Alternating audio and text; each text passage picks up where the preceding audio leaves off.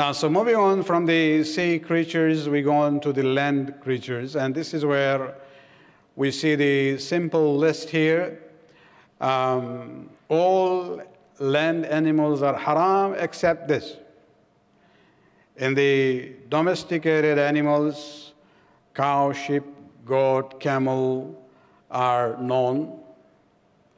Some of you might be surprised, horse, donkey, and mule.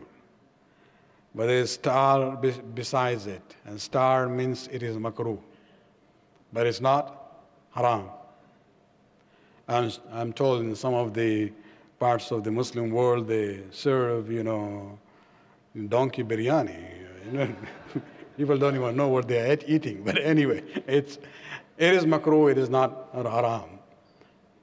Coming to the wild animals, buffalo, mountain sheep, wild ass or gazelle or deer, this is all, permissible. So what do you hear about the Robin Hood story, hunting deer in the forest there?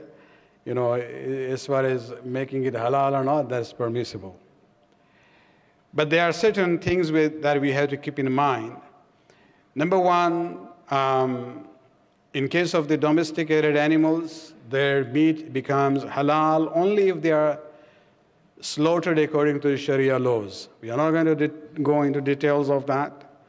The main thing is that the slaughterer must be a Muslim, and he should say the Basmala, Bismillah at the time of the slaughtering. And it doesn't even matter whether it is done manually or mechanized slaughtering, as long as the conditions are fulfilled, it would be acceptable. In case of the wild animals, their meat is halal only when they are hunted by a Muslim who says Basmala at the moment of shooting, pulling the trigger, or letting the string of the bow go at that time and he says Bismillah, or when he's throwing the spear, or whatever weapons that you use. Actually, you are even allowed in Islam to use hunting dogs for hunting.